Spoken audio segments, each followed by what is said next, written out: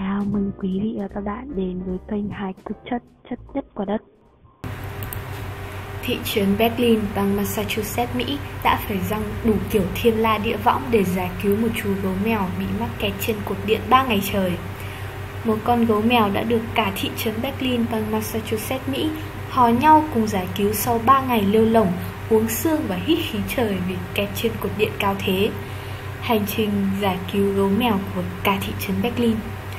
Cư dân sống tại thị trấn Berlin đã nhìn thấy chú gấu mèo béo ị này vài ngày trước khi cuộc giải cứu được tiến hành. Chẳng hiểu trời xui đất khiến thế nào mà tự dưng ông gấu đang yên đang lành lại chui tọt lên cột điện ngồi đần thối cả mấy ngày liền.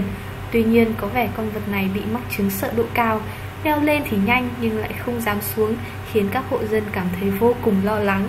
Nhỡ bỗng một ngày nào đó lại ngửi thấy mùi khen khét trên cột điện thì tội nghiệp. Thế là người ta bắt đầu chụp hình con gấu mèo đăng lên Facebook, Twitter, hò nhau tìm cách đưa cái giống ngược đời sướng không muốn lại thích khổ lên cột điện nhịn ăn giảm cân. Họ quây rơm rạ bên dưới cột điện, phòng hờ chẳng may ông gấu mèo lớ ngớ lộn cổ thì còn có cái để đỡ lưng. Đồng thời lực lượng cứu hộ động vật khi biết tin trên mạng xã hội cũng đã dắt tay nhân viên điện lực tới thị trấn Berlin xem xét tình hình.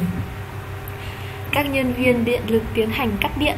Trong khi đó, nhân viên cứu hộ động vật dùng cần cầu lên độ cao thích hợp, tiếp cận con gấu mèo cứng đầu. Dụ mãi cuối cùng thì con gấu mèo cũng chịu leo xuống.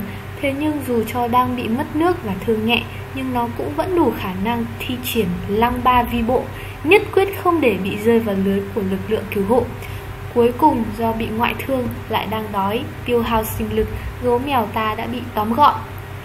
Hiện tại anh bạn gấu béo đã được đưa đến trung tâm cứu trợ động vật để hồi phục sức khỏe và phạt viết bản kiểm điểm vì đã chơi ngu lại còn lầy, làm khổ bao người.